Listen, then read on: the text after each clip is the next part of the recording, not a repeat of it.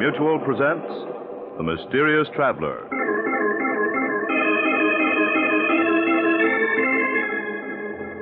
This is The Mysterious Traveler, inviting you to join me on another journey into the realm of the strange and terrifying. I hope you will enjoy the trip, that it will thrill you a little and chill you a little. So settle back, get a good grip on your nerves, and be comfortable, if you can, as you hear the story I call Death Writes a Letter.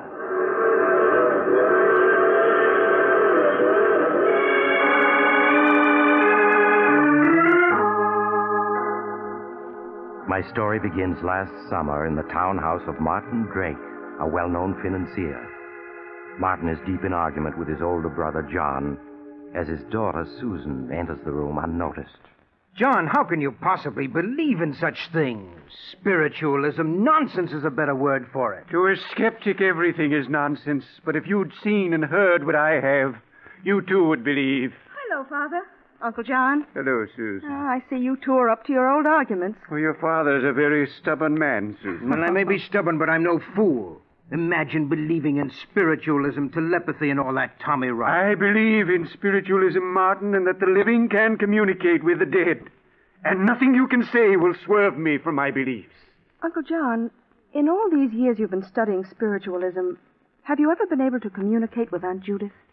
No, Susan, I haven't.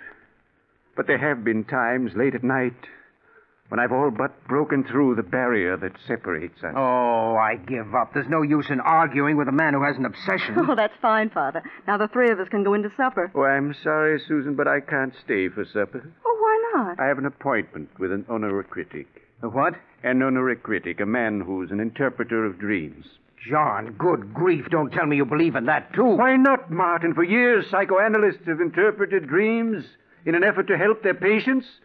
The subconscious minds of the living can sometimes bridge the vast gap of death. Now, John, I'm warning you, if you don't give up this obsession of yours, there's no telling how you'll end. I know you think I'm cracked, that all the years I've spent studying spiritualism have been wasted, but you're wrong.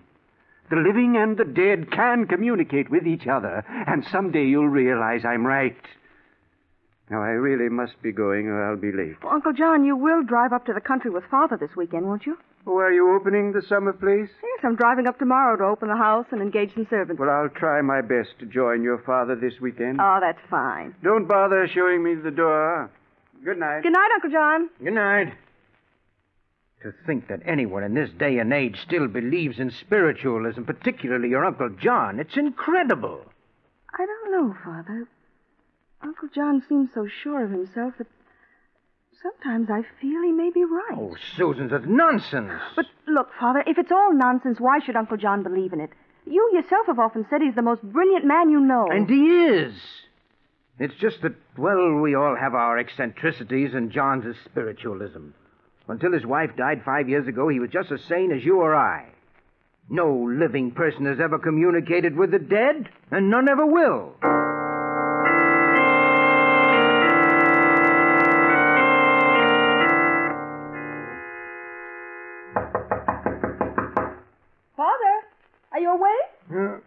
Father? What? Oh, Susan, come in, dear, come in. Oh, I'm sorry if I woke you, Father. Oh, that's all right. What time is it? It's just 7 o'clock. 7 o'clock? Well, what are you doing up and dressed so early? I'm driving up to the country to open our summer place. Have you forgotten, Father? Oh, yes, so you are. Oh, didn't you sleep well last night, Father? There are circles under your eyes. No, I spent a very poor night. I had a nightmare, but I can't seem to remember what it was about. Oh, I'm sorry, Father. Tell me, is there anything I can get you? No, I'll be all right, dear. You run along. Oh, I need the keys to the car. Oh, yes, you'll find them over there on my desk. And if you need any money, help yourself. Oh, thank you, Father, but I have enough money. Have you found the keys? Oh, yes, here they are. Oh, do you want me to mail this letter on your desk? What letter? This one. It isn't addressed. All that's written on the envelope is one word. Urgent. Urgent? Yes, and it's in your handwriting, see? Why, I never wrote that. But, Father, it is your handwriting. And look, there are ink stains on your fingers. You must have written it before you went to bed. But I tell you I didn't. Let me see that letter. Yes, that's my handwriting, all right. Oh, Father, I'm leaving now. I want to get there by noon.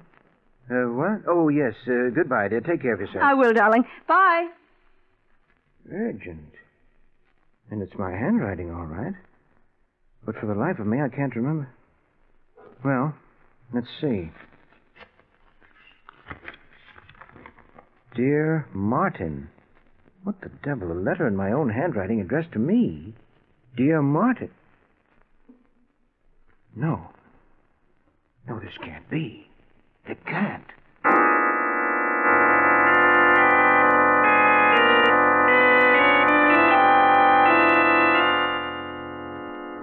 Martin, is anything wrong? I came as quickly as I could. You sounded so upset over the phone. Dr. Warren, I'm afraid my mind is giving way. You, Martin?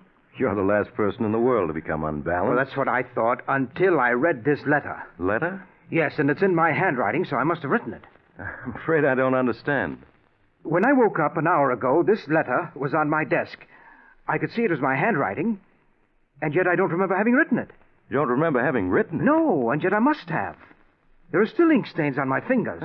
Martin, none of this makes sense. Yes, I know. What's in the letter? I'll read it to you. Dear Martin. Wait a minute. You mean it's in your handwriting, but it's addressed to you? Yes, but it's signed with the name of my brother John. Signed by John. In your writing? Exactly. You better read me that letter. Maybe then I can understand this.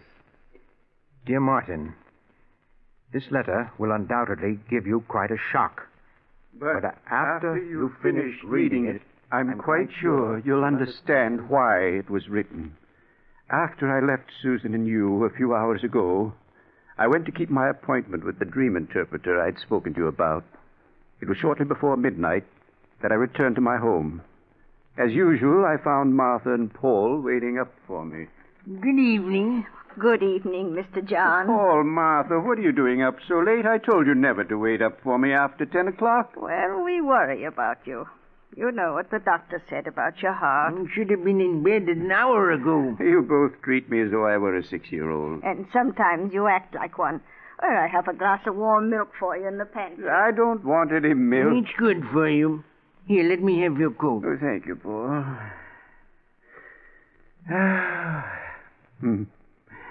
It feels good to be home, sitting in the chair before the fire. Here's your warm milk, Mr. John. And I want you to drink it down without any arguments. After all, it's for your own good. Here, take... Mr. John? Mr. John? Martha, what's wrong? Paul. Mr. John, he's... Mr. John. Mr. John, answer me. He's dead. Oh. Now, please, Martha, please, you mustn't cry. The end came very quickly, peacefully. Now, there, Martha, there. It came as quite a shock, Martin, hearing myself declared dead, but as I saw my earthly body sitting in the armchair by the fireplace, I knew it was true. John Drake was dead. I wanted to comfort Paul and Martha, make them understand that only the body of John Drake was dead, that the spirit would live forever. I wanted to tell them that I was indescribably happy, for I knew without knowing how that on the following day I should be reunited with my dear wife, Judith. Then my thoughts turned to you, Martin, and in one brief moment I saw your past, your present, and your future. Your future left me horrified, Martin, for in it I saw unhappiness and death. I felt that somehow I had to warn you of what the future held. I left the house I had died in and went to your home. The radio was playing. You were sitting in an easy chair reading a book, unaware of what the future held for you. Martin! Martin, you must listen to me! Martin, look up from that book you're reading. You must! But I couldn't reach you with my words. There was too great a distance between us.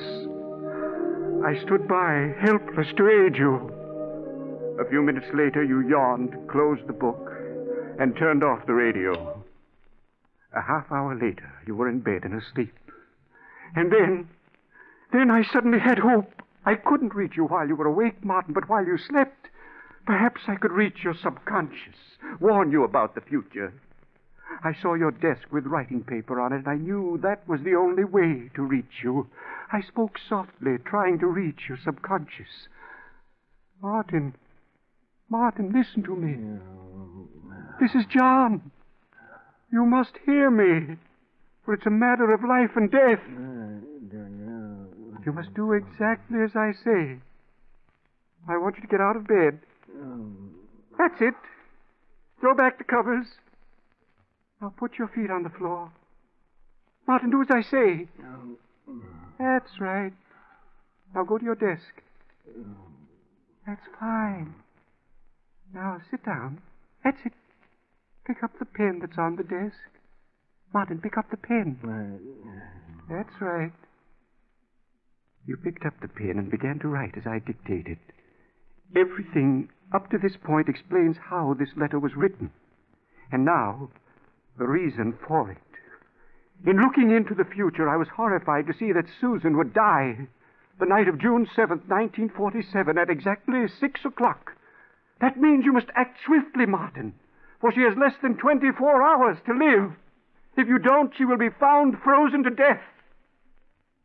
As for yourself, I see you dying as the result of an accident in a small, roughly furnished room.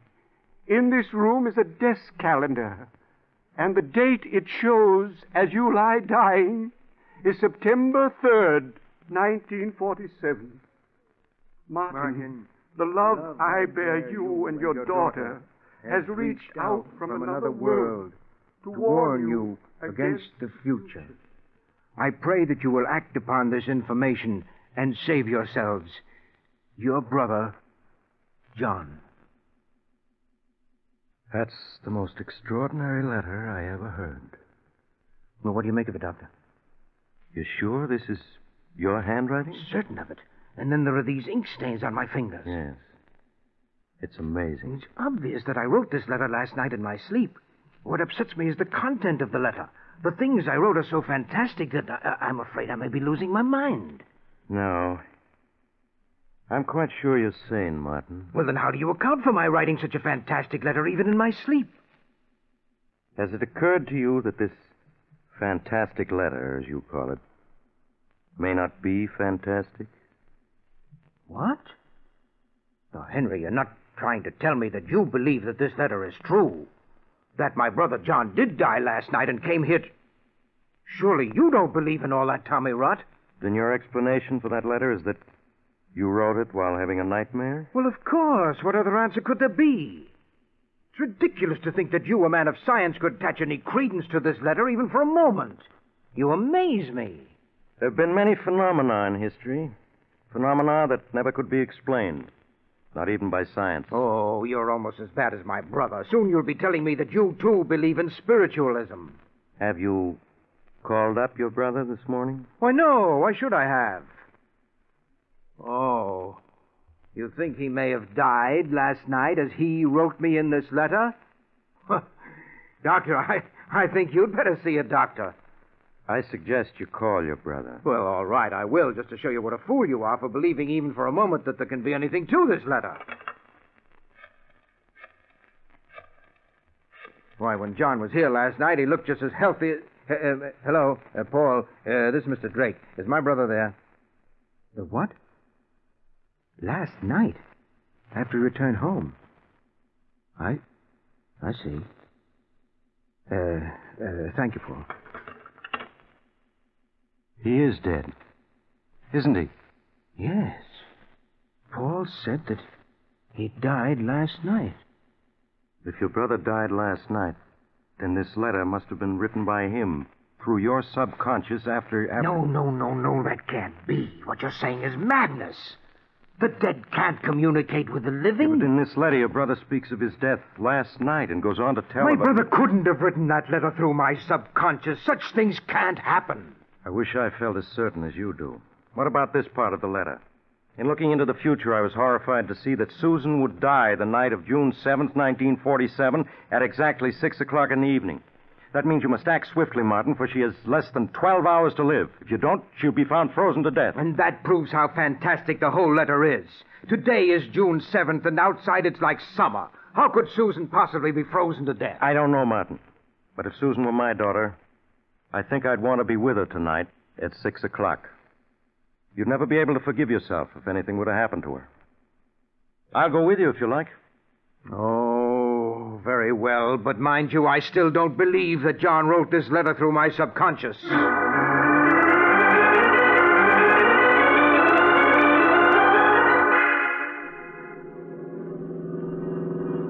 What time is it, Henry? It's a few minutes after 6. If we hadn't had the breakdown, we'd have been there hours ago. How much further is it? As soon as we reach the top of this hill, you'll be able to see it. I wish we'd reached the house before 6. Now, surely you don't believe what that letter says. How could Susan possibly freeze to death? Why, it's a warm evening. It's like summer. Yes, I know, but just the same, I wish we'd arrived sooner. Look, you can see the house now, down there in the valley. Susan's probably getting dinner. And we'll certainly look like a pair of fools coming up here because of that ridiculous letter. I hope you're right.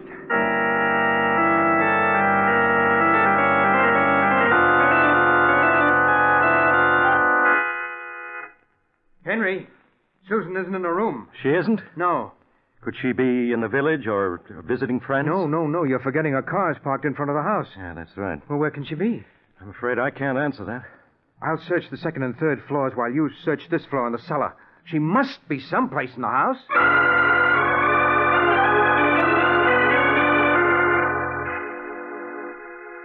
Henry, where are you? Down in the cellar, Martin. I searched every room on the second and third floor, but I couldn't find a sign of her. I found her, Martin. You found her? Well, where is she? Susan. You must prepare yourself for a shock. Shock? Martin, listen to me. I found her in the cold storage room, frozen to death. No.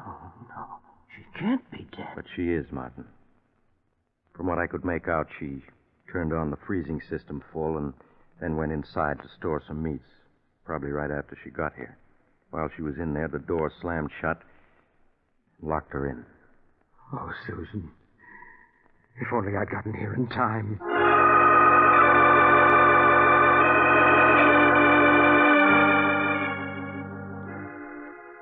Martin, for weeks now you've been like this. Now you must get hold of yourself. You'll break down. You did everything you could to save Susan. No, that's just it. I didn't. John reached me from beyond the grave to warn me about the future, but I merely laughed. Had I heeded his letter, Susan would be alive today. But, Martin, you did try to get there in time. It wasn't your fault the car broke down. Yes, but if I'd believed in the letter, I'd have hired another car and kept going instead of waiting for my car to be repaired. You know, I've been thinking... Perhaps it was meant that your car should break down. That you should arrive too late to save Susan. What? Perhaps it was wrong of John to break through the barrier that separates the living from the dead and warn you of the future. Well, how could it be wrong if it would have saved Susan? Perhaps it was ordained that Susan was to die when she did. And that's why the car broke down. No. I could have saved her if only I'd hired another car and rushed on to my country home. But at least now I can heed John's warning and save my own life. Save your own life? Yes. Have you forgotten the other part of the letter?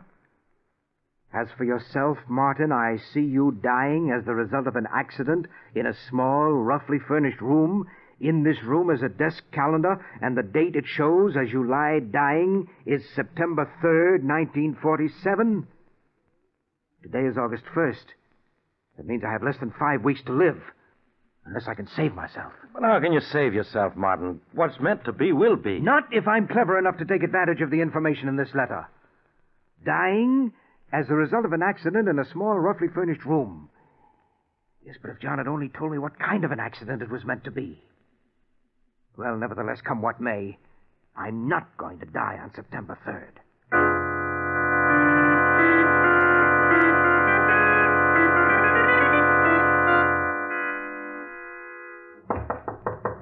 Just a minute. Hey, Martin, what's going on? I mean, what's the meaning of all those men around the house? Why was I searched before I entered the room? Henry, do you know what the date is? Well, yes, it's September 2nd. Yes, and in a few minutes it will be midnight, and then it will be September 3rd. Oh, yes, that's right. The letter. In the letter, John warns me that I shall die of an accident in a small, roughly furnished room. Well, you'd hardly call this drawing room that, would you? No, I wouldn't. It's my intention to remain in this room until tomorrow is past. Now, Henry, would you mind keeping me company for the next 24 hours? No, Martin, not at all. See, I've taken every possible precaution to prevent an accident from occurring. I've removed everything from this room but that sofa, chair, and table. And I have food in here to last me for several days. I have guards around this house and outside this room to prevent anyone from entering for the next 24 hours. It certainly sounds as though you've taken every precaution. Yes, I've done everything I could think of. Henry, do you hear that? It's just midnight. September 3rd is here.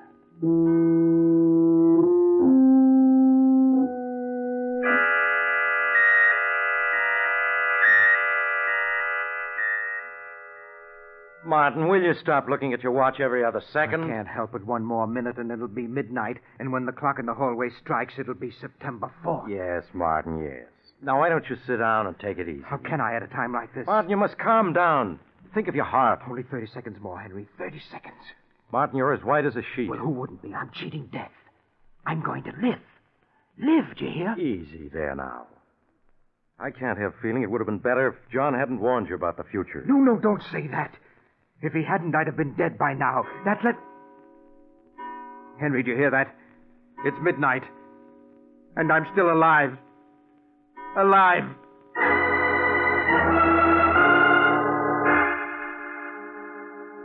For some weeks, Martin Drake was a sick man as the result of the strain he'd undergone. But with the coming of fall, he was well on the road to recovery. It was in late autumn that he invited Dr. Warren to go hunting with him in Maine. Day after day, the two men, with their guide, roamed the woods. The exercise and outdoor life did Martin a world of good, and he was soon his former self, both physically and mentally. It seems to be getting much colder, doesn't it? Yes, it feels very much like snow. I think it'll hold off for a while yet. Would you like to do a little more hunting, Mr. Drake? We still got a couple of hours till it gets dark. Yes, I wouldn't mind. How about you, Henry? Well, by all means. Maybe we'll come across that buck we spotted this morning. Yes, he was a big fellow. Where'd I put my rifle? Here it is, Mr. Drake, under the tree. Oh, yes, so it is. Here's your rifle, Doc. Right.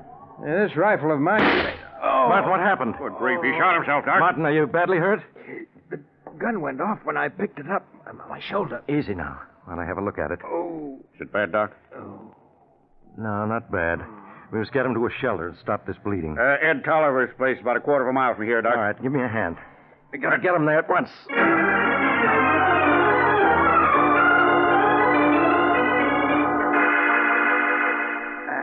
Now, put him down gently on the cot. Okay. Easy now. That's it. How is he, Doc? Think he'll pull through? Yeah, of course. He just fainted from the pain and the loss of blood. Now, let's see. Sure is a nasty wound. Yeah. Fortunately, the bullet went on through his shoulder. I won't have to probe for it. Oh. What are you going to do to him, Doc? Well, first I'll have Henry, where am I? Now, just lie still, Martin. We brought you to this shack where I can fix you up. Oh, my shoulder hurts. It'll be all right now once I get the bullet wound cleaned up. Pete, put my medical bag on this desk here. Open it, will you? Sure, Doc. Will you have to probe for the bullet? No. Fortunately, it went right through. All I have to do is clean the wound. It may hurt a bit, Martin. That's all right, Henry. Go ahead. Maybe you better turn your face away from me so you won't see what I'm doing. Sometimes it's easier that way. Concentrate on the desk over there, huh? All right. Pete, hand me that tube of sulfur powder. Yep. Also the... Henry! What is it, Martin? That calendar. What calendar? There on the desk. Don't you see? Yes. Do you see what date it has? September 3rd.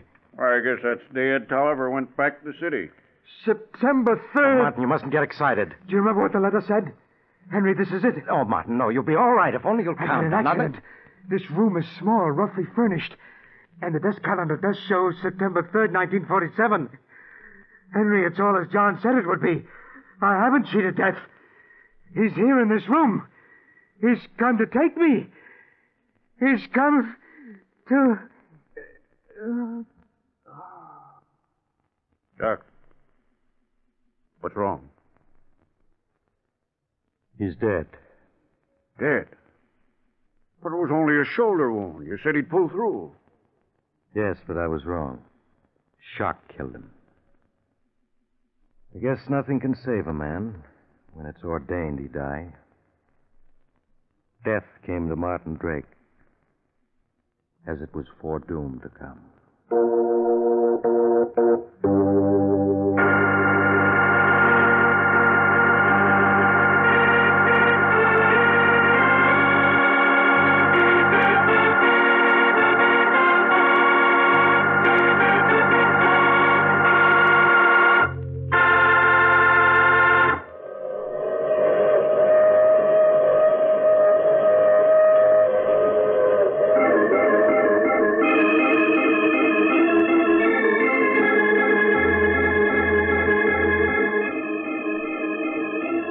Mysterious traveler again. Too bad about Martin and Susan, wasn't it? Even John Drake's warning from another world couldn't save them. Which seems to prove that when your time comes, nothing you can do can change it. So you might as well not worry about it. Though I did know of a man who managed to outwit death for several hundred years. Then one day he was... Oh, you'll have to get off here. I'm sorry. But I'm sure we'll meet again. I take this same train every week at this time.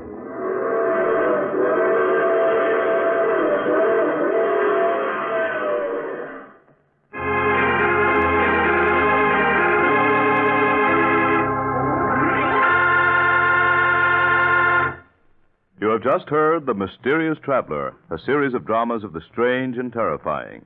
In today's story, all the characters were fictional, and any resemblance to the name of an actual person, living or dead, was purely coincidental. In the cast were Maurice Tarplin, Roger DeKoven, Eric Dressler, and Bryna Rayburn. Original music was played by Paul Taubman. The Mysterious Traveler is written, produced, and directed by Robert J. Arthur and David Kogan.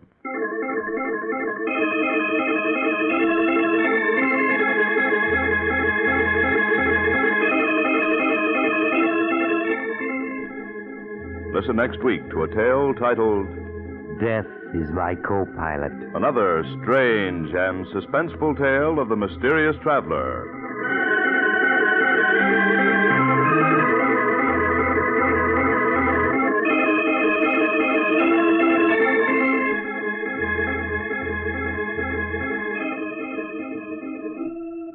Your Mysterious Traveler has turned author. Yes, Maurice Tarplin has penned a chilling tale titled 7 Casks of Death, which appears in the current issue of Dime Mystery magazine, one of the popular publications group, now on sale at your local newsstand. Don't miss it.